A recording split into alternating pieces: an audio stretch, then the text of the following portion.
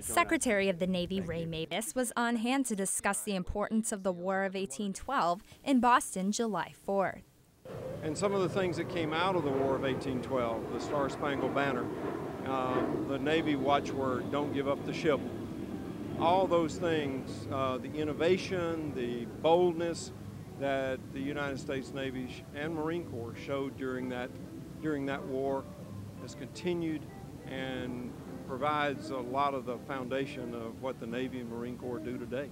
To see the full interview, including the July 4th broadcast, visit Navy.mil. From Washington, I'm Petty Officer Amara Timberlake.